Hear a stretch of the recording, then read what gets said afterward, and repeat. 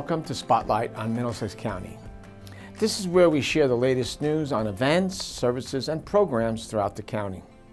I'm your host, Middlesex County Board of County Commissioners Director Ron Rios, and I'm glad you could join me. May is Mental Health Awareness Month, and our nation is in the midst of a mental health crisis. People of all ages, genders, races, and economic circumstances are affected, including so many here in Middlesex County. This crisis existed before the COVID-19 pandemic, but the pandemic made it so much worse. That's why, as I announced in my recent State of the County address, in 2023, we are launching a comprehensive behavioral health program in Middlesex County. And since mental health issues and substance use disorders are often, although not always, connected, our behavioral health program will help ensure our residents who are battling these issues or who have loved ones who are receive the support they need. Our behavioral health initiative, which kicks off this month with a roundtable discussion that brings together crucial voices from the healthcare community, will encompass the array of services already provided by the county's Office of Human Services, the Otlowski Center for Mental Health Care, the Department of Public Safety and Health, and our community partners. This new initiative will bring these offerings together under one umbrella, with the county serving as the single point of entry for people who are seeking behavioral health resources. It will include dedicated follow-up procedures to ensure people receive the help they need and feel comfortable reaching out again if they need further assistance. The ongoing mental health crisis is only made worse by people feeling like they have no one to turn to. We are working to change that. Of course, this all builds off of the amazing work already being done every day by so many county employees. To speak more about the mental health crisis and the services and support already available here in Middlesex County, here are Elizabeth Marchesi from our Department of Community Services and Dr. Joseph Kadian from the Otlowski Center for Mental Health Care. I'm Liz Marchesi. I'm the Middlesex County Mental Health Administrator in the Department of Community Services. So I've been with Middlesex County about 3.5 years. It'll be 4 in September, and I've worked in behavioral health the whole time. I do a lot of things in my role. It varies day to day. So I'm a government liaison to our County Mental Health Board and our Professional Advisory Committee, along with our Campaign to End Stigma Committee. I provide information and referral and navigation of resources to community members and some providers. I also work closely with the Division of Mental Health and Addiction Services at the state level. So we review their requests for proposals, and I also oversee the process for the Mental Health Board that also reviews those proposals. And under the Division of Mental Health and Addiction Services, I work with the Disaster and Terrorism Branch, and they have a program called Disaster Response Crisis Coordinators. So I work with the DRCCs in Middlesex County who are deployed whenever there's some type of disaster, so environmental, technological, shooting, violence, things of that nature.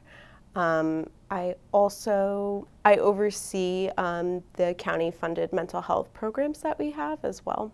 I technically don't work directly with the community, so I do provide a lot of information and referral and navigation of resources, but that's kind of my extent. I'm not providing any counseling or case management services, but we do work directly with agencies who are working with community members, and they're seeing a definite increase in mental health crises, especially among the youth. So that may look like an increase in hospitalizations or admittance into our designated screening center.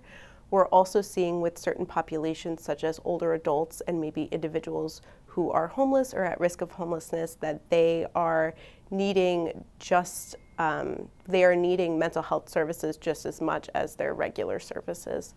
But I will say the silver lining of all of this is that there has been more conversation around mental health, and more people are comfortable talking about mental health and their own needs. And I think that makes people more comfortable in seeking treatment.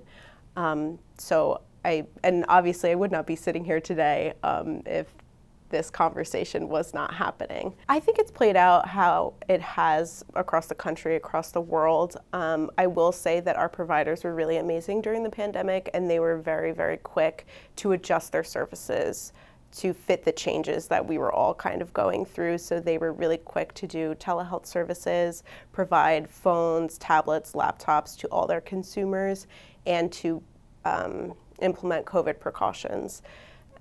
So we don't really have much information on the data on what it was like for these individuals who were turning to substance use disorders, but our providers were very quick to accommodate those needs. So we do, as I mentioned earlier, have 3 county-funded mental health programs. So that includes residential services through Serve Centers of New Jersey. We also have case management services with Rutgers UBHC, and that program is called the Specialized Case Management Outreach Services. We call it SCMOS. And we have an emergency services peer advocate initiative with CSP&J, which is the Collaborative Support Programs of New Jersey. And it's really great that we have those services because not every county is able to have their own county-funded programs.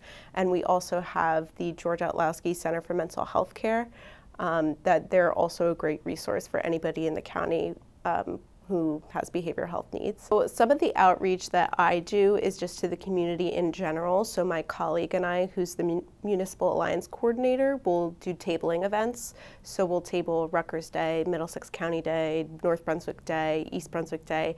We like to be out within the community, teaching them about stigma, about the services that Human Services offers. I know that some of the other offices within the department work with the older adult population, veterans, and the homeless population. So some of the biggest issues we see in terms of people trying to seek treatment is stigma.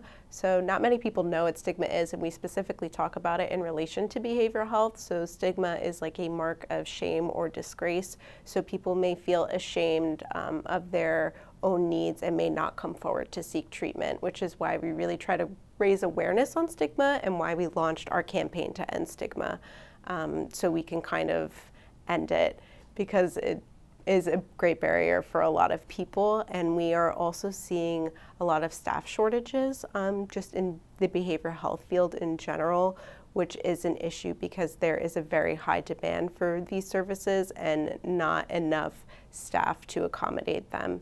And we are also seeing a lot of very long wait list to receive services. So this could just be for outpatient treatment, for psychiatry treatment, or even for residential services.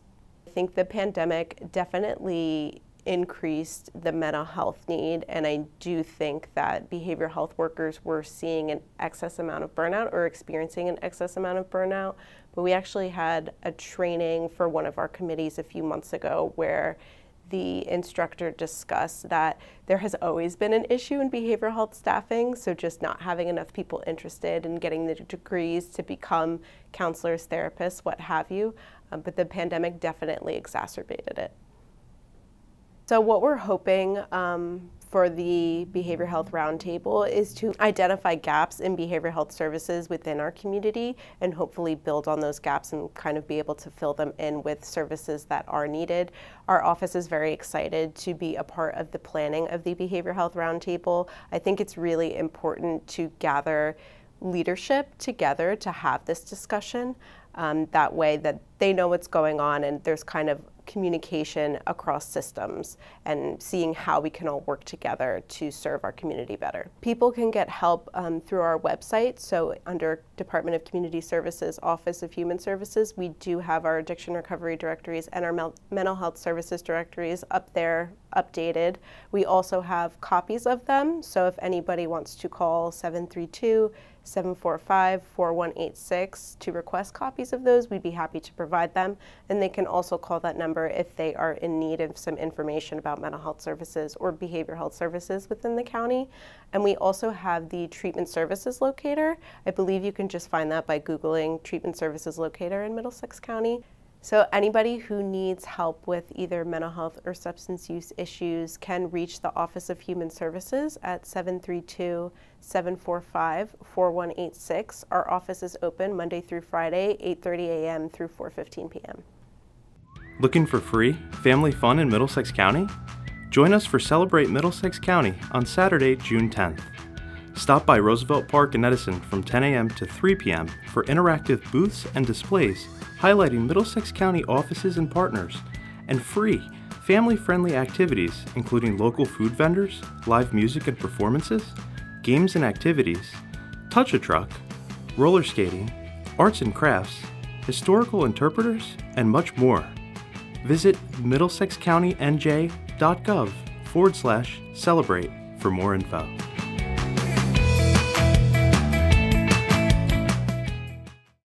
The New Jersey primary election is Tuesday, June 6. Don't miss your chance to make your voice heard. Visit middlesexcountynj.gov/vote for more information about how, when, and where to vote in this year's primary election.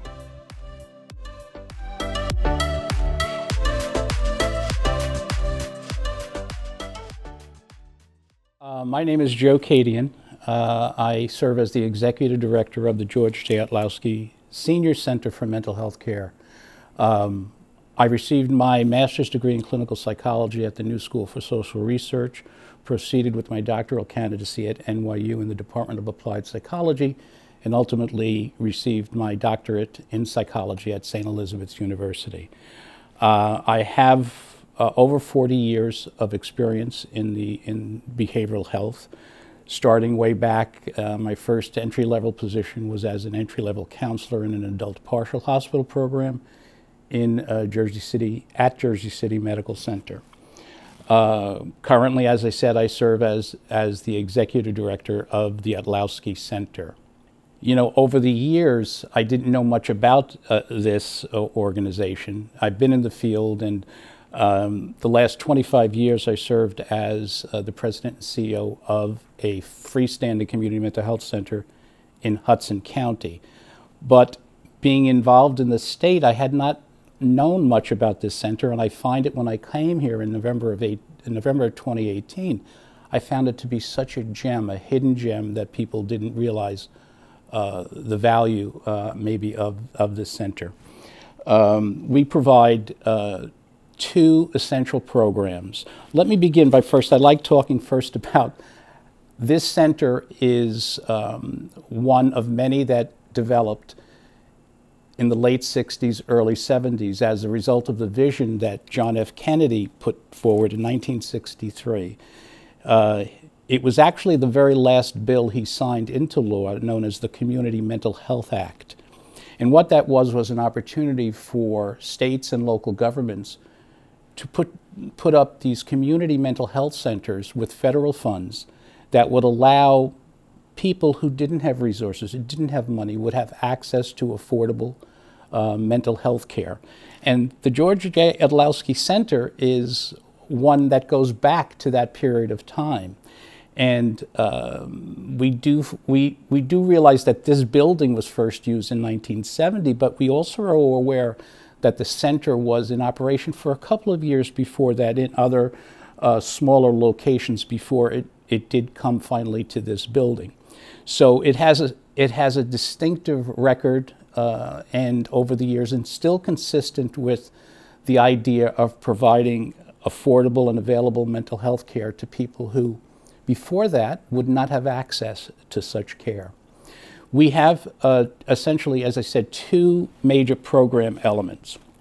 One is our outpatient program, for which we have 18 clinical staff prepared to provide services, individual, group, and family counseling. We have 3 supervisors and 1 director, Dr. Elena Wood, who is a psychologist and serves as the program director. In that program, we provide services to anyone ages 5 and up. People who would be serviced in this program would be people who are experiencing everything along a continuum. We've seen so much that we can provide help for in the outpatient department. It could start maybe with some kind of mild reactions to certain family situations, work-related situations, maybe mild reactive situations, we call them, all the way on up to increased anxiety, depression, maybe a trauma or something, a loss that one might experience, and all the way up to what we call the more serious and persistent mental illnesses, like, and I'll mention this again in a few minutes, schizophrenia and bipolar disorder and major depression. So you can think of the outpatient program as providing initial services to everyone that comes into the center And we can provide, usually short-term, we try to provide short-term therapy, but it's individual, group, family, and couples counseling. Our other major program element is called our partial care program. And that program is serviced by 12 clinicians, typically counselors and social workers. And it is led by Deborah Klein, who serves as our program director, and Dana Lagasse, who is also a licensed clinical social worker as the assistant director. Now, this program is designed particularly for individuals ages 18 and up who present with a more serious condition than what you might see in the outpatient department. We refer to this as serious and persistent mental illness. That would be people who typically carry a diagnosis of schizophrenia, bipolar disorder, or major recurrent depression. It's a day program, so we provide kind of a psychosocial rehabilitation program of services, different groups, educational groups, therapeutic groups, and so forth. That, again, as I say, is for people 18 and up. Both of our program elements are provided with psychiatric services by another unit we have, which we refer to as our medical unit. Our medical unit consists of 3 full-time psychiatrists, 2 of which are certified, board certified in adult and child and adolescent services.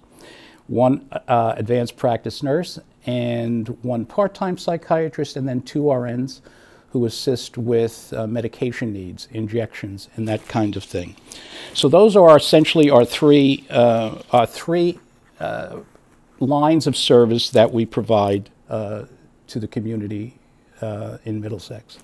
Sometimes we're often asked by people in the community, how do we know where to go, or what type of service we might need, or what is the help that could be available to us?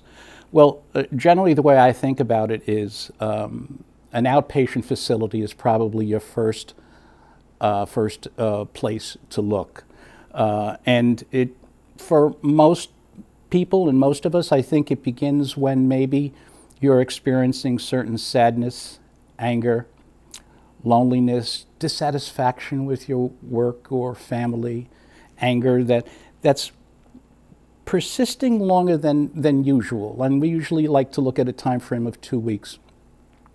And if this person is experiencing that and it becomes more intense over the course of 2 weeks, that might be a reason to just seek help, just try to talk to someone.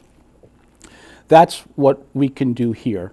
We could begin the process because, you know, this could be something that could accelerate for you, or it could be something that maybe just some short-term psychotherapy or counseling could help with maybe your living situation, or making different decisions for yourself, or whatever. But it may be even more than that. It may be even triggering whatever's going on, maybe triggering something that might be a more serious condition. So I would suggest one maybe begin with an outpatient facility like ours. Give us a call. We have screeners available in the building 5 days a week, and one can access a screener in real time, and maybe from a brief discussion might get a better sense of what they might need. The best way to talk about Middlesex County, I would like, is to begin with what we understand to be the national trend that happened. Because Middlesex County, I believe, if full studies were done, I think we would find that we are right in there with what was seen in national data and state data. There was overall a 25% increase in people experiencing mental health conditions, and that is primarily during that period of anxiety and depression. We find that when we think, what are the variables, what contributed to that? Well, what was going on during the pandemic? Well, we were all isolated. We were all kind of living life like we've never lived it before. So the isolation, being unable to connect with others in your community, not being able to share time with loved ones, grief and bereavement that we were experiencing with people. We've lost a lot of people, and everyone, I think, knows someone who was severely ill or died. So it was all those things that changed for people during that time was really what contributed to this increase. And all those things I mentioned earlier, right? The loneliness, the sadness, and all of that stuff that typically brings people into these centers, you know, pre-pandemic, right? They're just exacerbated, and they're at a level that was concerning during that period. And what we do notice from studies and statistics, and what we saw here, the two groups that were affected most through COVID were women and children ages 6 to 17. We mentioned why that is the case. For children, we understand, in addition to the isolation and all of that are so important for children to have contact with their people, their friends, their peers. They also had the added burden of social media, which they began to rely more on. As a result, what studies show that we see kids in this age group during this period had such a disproportionately higher risk of suicidal or self-destructive behavior. And I would like to just add at the end here a couple of things I'd like people to know in Middlesex County. One is we have what is called a Community Advisory Council. And this council actually is a part of the vision of the Community Mental Health Act that I referred to earlier. A component of the mental health centers that were being created had to have some kind of connection with the community.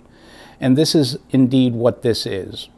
This is an opportunity for people in our community throughout Middlesex County who have an interest in mental health, who have an interest in how we at the Atlowski Center provide mental health service, have an interest in maybe their history of mental health here or elsewhere, and have important information they would like to share or guide us in some way to do our job better. And that is the Community Advisory Council. If you look on our website, we do have information that could, if you're interested, to seek out. I think there's a contact there. If not, I'll make sure there will be one, where if you're interested, you could reach out to us and we could have you on our council. Please know that you can call us at any time during those hours, Monday through Friday. The number is 732-442-1666, extension 2089. Please call. As I said, we have screeners available, and if you have questions or concerns, they can be addressed for you. Thank you. As our nation faces an unprecedented behavioral health crisis, Middlesex County became the first and possibly only county in New Jersey to assemble a group of behavioral health experts for a roundtable and workshop event. Held on Tuesday, May 16th, the event included a panel discussion featuring leaders in healthcare, mental health services, substance use prevention, treatment, and recovery, health policy, and law enforcement, as well as workshops focused on specific topics related to behavioral health. County Commissioner Director Ronald G. Rios addressed the crowded theater, and New Jersey Governor Phil Murphy provided the keynote. New Jersey Human Services Commissioner Sarah Edelman and New Jersey Attorney General Matt Plotkin also addressed the audience. The Behavioral Health Roundtable and Workshop event marked the start of a larger conversation around how Middlesex County can best address the behavioral health crisis.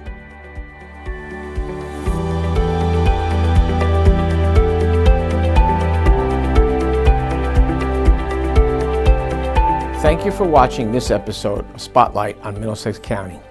My thanks as well to Elizabeth Marchesi from the Department of Community Services and Dr. Joseph Kadian from the Atlowski Center for sharing their thoughts regarding behavioral health here in Middlesex County. As always, more information about the topics we discussed today can be found on our website at www.middlesexcountynj.gov. On behalf of the entire Board of County Commissioners, I hope that you and your family are staying safe and healthy. Thanks again for tuning in. We'll see you next time with another episode of Spotlight on Middlesex County.